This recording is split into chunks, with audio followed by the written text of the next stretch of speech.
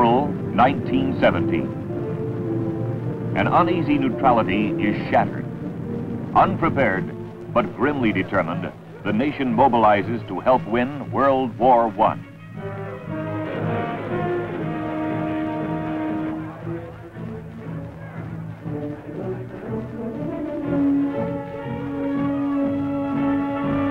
It is a war that has already raged across Europe for 3 brutal years. Trench by trench, crater by crater. A conflict in which the Allies and the Central Powers unleash every weapon in their growing arsenals.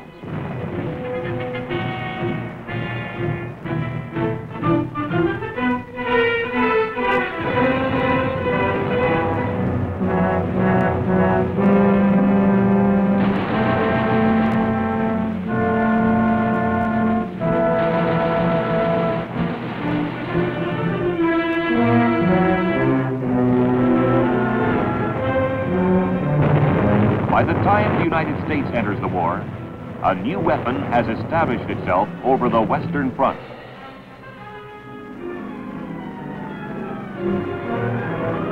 This is the first major war where soldiers can look down on the battlefield, where combatants can use the air to carry war to the enemy. It is a weapon to be reckoned with, not only over the battlefields, but over the sea, where the airplane has already demonstrated its value in naval operations. Thus, as the United States Navy goes to war, its new air arm must be mobilized to support Allied operations. New planes and equipment must be developed. Men must be trained to service a growing number of aviation units and fly the new Navy planes. Naval aviation must be prepared for the first test of war. The Navy enters the war with 54 planes, most of them unfit for combat.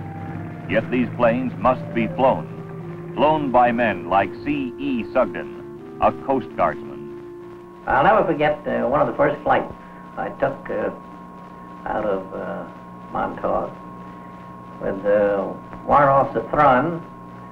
I flew to Martha's Vineyard on a search for submarines.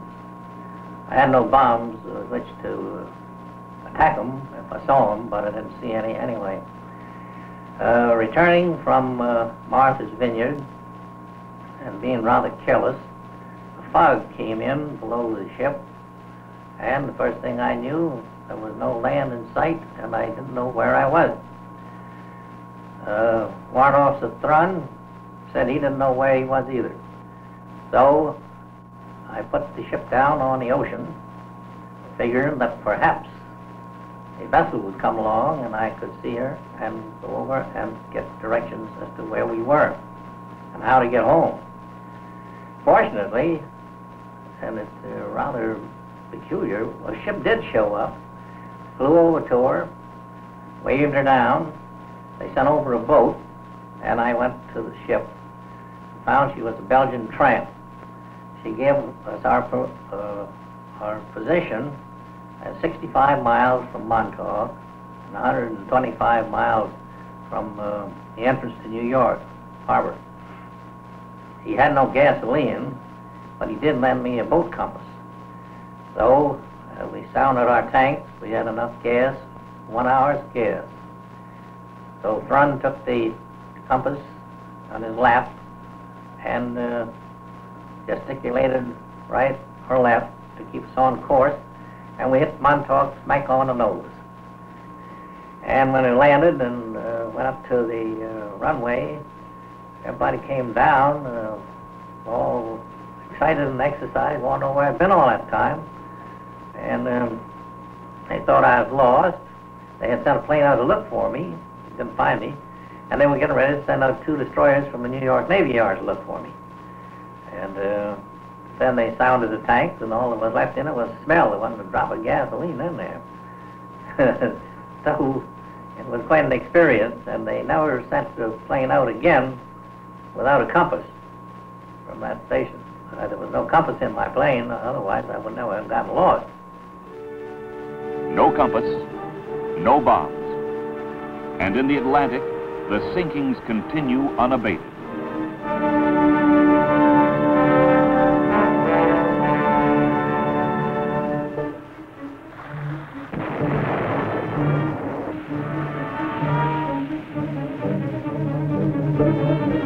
Aircraft are desperately needed to protect Allied shipping.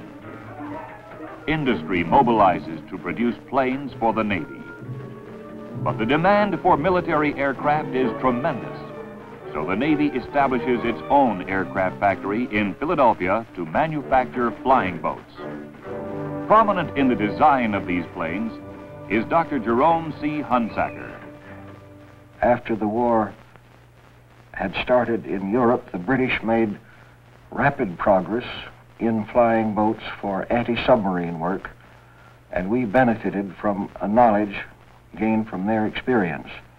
And by the time we were in the war, we were building at the Curtiss Company, again Glenn Curtiss's help, the H-16 and later the F-5 flying boats, of which thousands were built in this country and shipped abroad as anti-submarine patrol craft.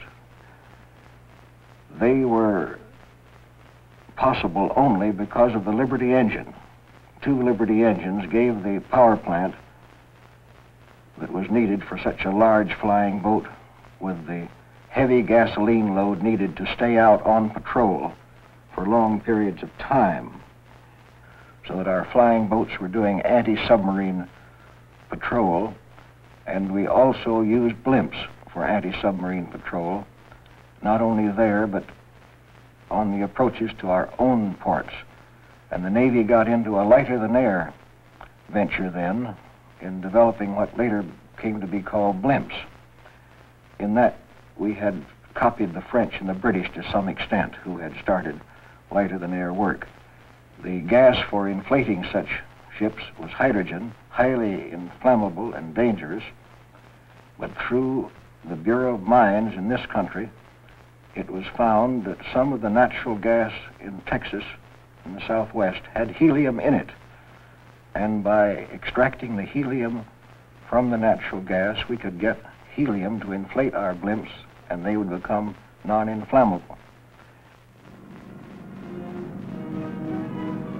To employ the growing number of new aircraft in naval operations, the Navy needs bases and men. Naval air stations are established on both coasts. Civilians throughout the nation join the Naval Reserve to become the flyers and ground crewmen so urgently needed to bring naval aviation to combat strength. Commanding an early reserve unit is E.O. McDonald.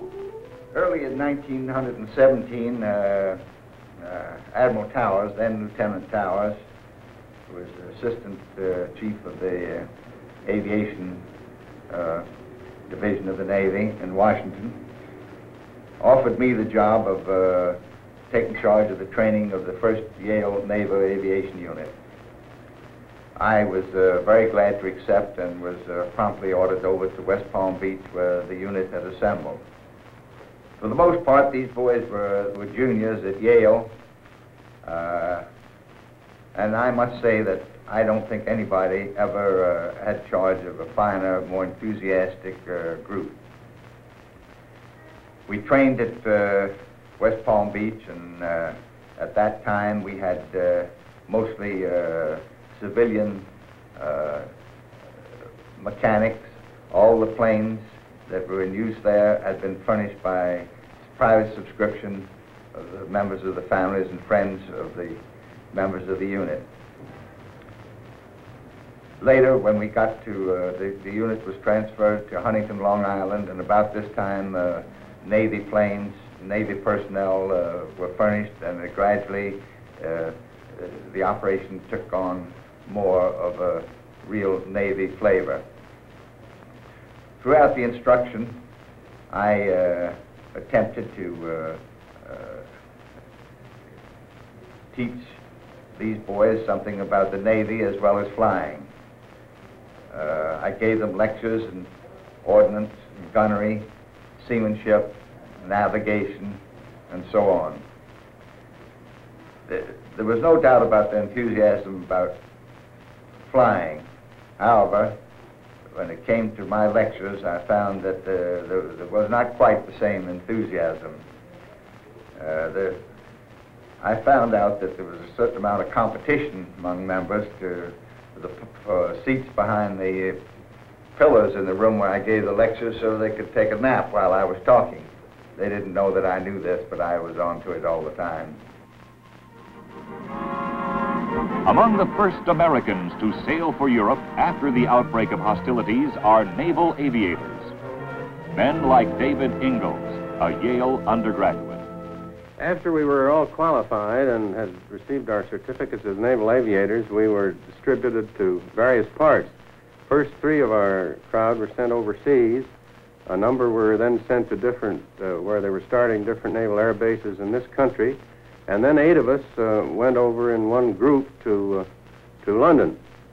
There we really had a good time because we had just been given or bought our new uniform, the forest green Naval Aviator's uniform, and it had a shoulder strap with a star on it, an ensign, of course, and the British and any other troops in London knew nothing about this uniform, and they saw the star, and we were saluted by practically everybody in London. And of course we were all kids and we didn't mind being given a little acclaim as we walked down the streets of London and enjoyed ourselves. Soon they are arriving by the thousands. Fighting men of the American Expeditionary Force bound for the front. To escort them into port, seaplanes, flown from French bases by Navy airmen of the 1st Aeronautic Detachment, the first American combat unit to arrive in France. One of its members is Joseph C. Klein. On a small lake outside Bordeaux, a place called Moujik was being established by the Navy at that time, which was to act as a pilot school. Our group was split up there. I was assigned to the U.S. Naval Air Station Le Croisic-French, which at that time was operated by the French Navy. When we arrived there, Lieutenant Commander William Corey, United States Navy, was in command, and our operation from that station consists of escorting the troop ships from the United States into Saint-Nazaire in convoys. We flew the French Terrier seaplane, and the patrols were long and tedious and very artsome, but we got to be like an old milk route for the gang that were there for any length of time. Our equipment consists of 2 Mark IV bombs, which were slung underneath the wings on either side of us, Lewis machine guns, an Alice lamp, and 2 carrier pigeons. Of course, we had radio, which was a Dada system in those days, but sometimes it didn't work, and our facilities ashore were not very good anyway. This went on for many, many months. We didn't see any submarines, but we understand after months of operation from our commanding officer that the sinkings within our area were greatly reduced since taking over from the French Navy. We had been operating many months in this station on anti-submarine patrol. We were still linesman for quartermaster at $17.60 a month, until one day a surprise inspection came aboard, consisting of Admiral Benson and Admiral Sims. In a hurry, we were lined up for inspection in our dress blues, and coming down the line, Admiral Sims stopped in front of one of my cadet shipmates next to me, who was wearing a French brevet. Admiral Sims said, "Young man, what is that you're wearing?" And Waddell said, "That's a French brevet, sir." He says, "It is? What is it for? What does it signify?" Well, he says, "It's a designation by the French government." He says, "Is that so? What sort of a designation?" "What's for flying?" He said, "Are you an aviator?" "Yes, sir." "You're a pilot, not a mechanic?" "Yes, sir." "You fly the patrols out of here, bring the troop ships in?" "Yes, sir." "How long has this been going on?" "About 11 months now, sir." And he turned and looked to me, and he said, "Is that your status, too?" And I said, "Yes, sir." He said, "Lieutenant Corey, why aren't these men commissioned?" In 2 weeks, we took our examinations and became ensigns.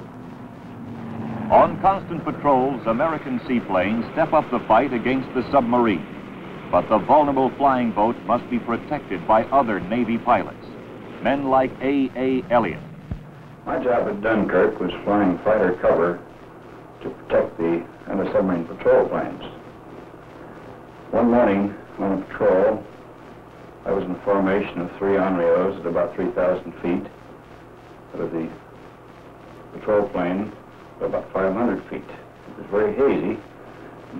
Suddenly, I saw a submarine below us, and the first thing I noticed was that they were firing at the patrol plane, and the bursts were coming uncomfortably close. In fact, they forced him to turn and run. However, they hadn't seen the onrios, and we were in a dive with our machine guns open, and I believe that we shot some of the gun crew off the deck. As we were closing on the submarine, it started to submerge. And at that point, the patrol plane turned around and came back and dropped 2 depth charges on the spot. We circled, and in about a minute, the submarine came up bow first at an extreme angle, and then sunk back again stern first. We received official credit for a submarine on this patrol. And now the war enters its 4th year, 1918. German submarines continue to patrol the Atlantic, but now the U-boat has a new enemy, a deadly enemy.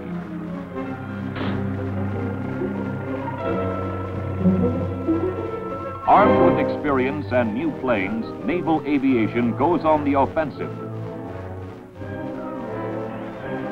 The target? German submarine pens, where the U-boat can be attacked before it can threaten Allied shipping.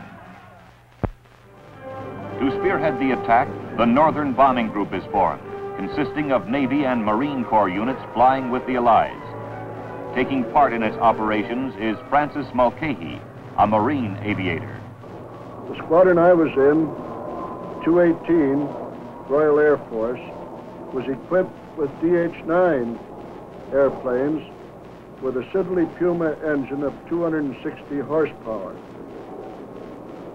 The mission of these planes, initially, to attack the submarine pens in Belgium, required considerable climbing because of the very accurate German anti-aircraft fire.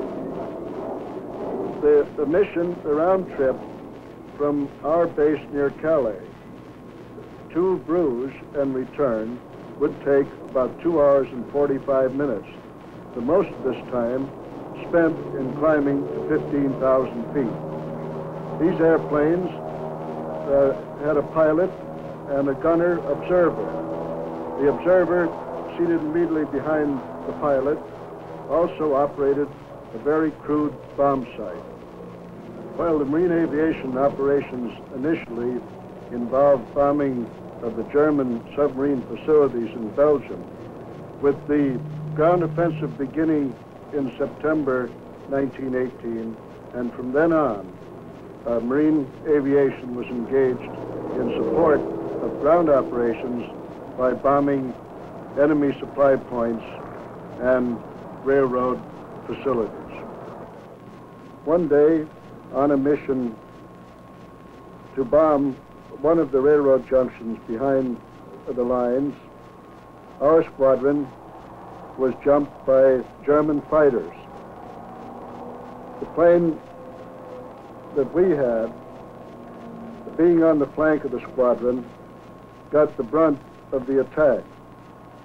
I was certainly very glad to have with me that day as a gunner an old Marine gunnery sergeant named McCullough, who was a crack shot. According to squadron reports, he knocked down one of the German fighters and probably destroyed another. While these people were shooting into us, some Belgian fighters came down to help, and between McCullough and the Belgians, the Germans retired. Many of the Navy's pilots are especially assigned to fly with the Allies in the famous dogfights of World War I. First to become an ace is Dave Ingalls.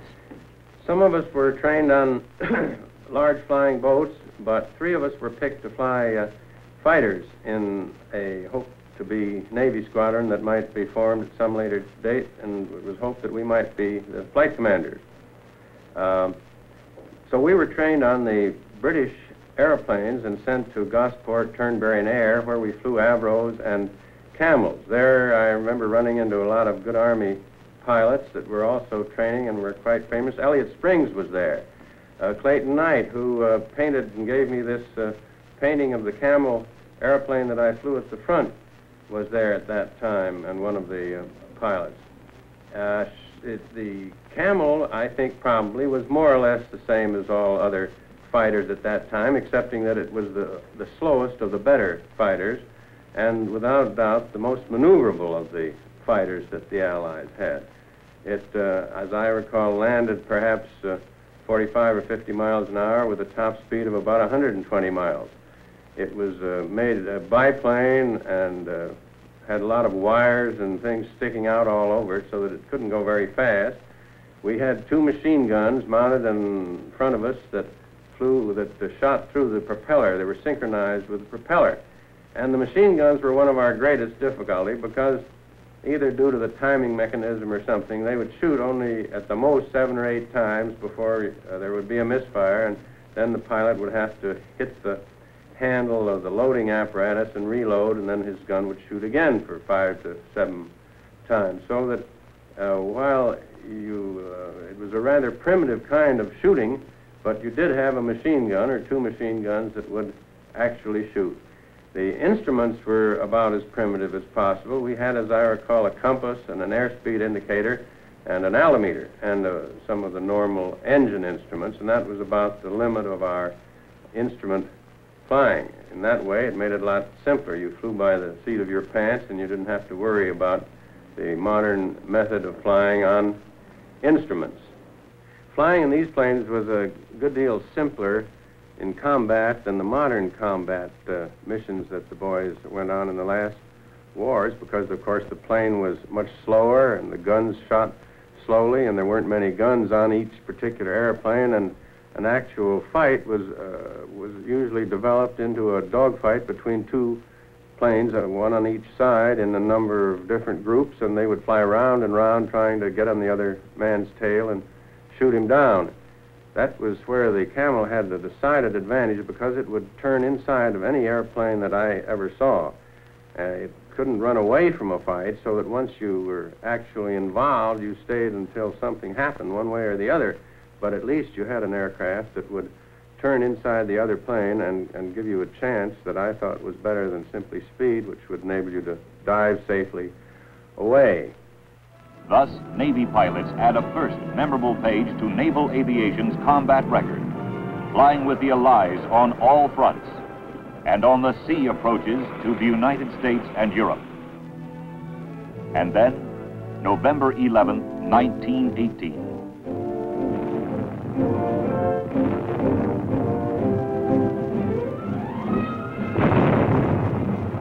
The last shot is fired. For the first time in 4 years, the Western Front is silent.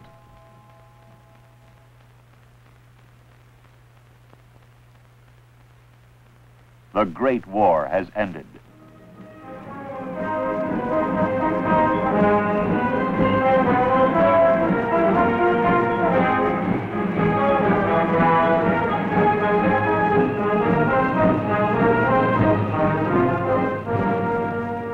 Contributing to the victory on land and victory at sea is aviation.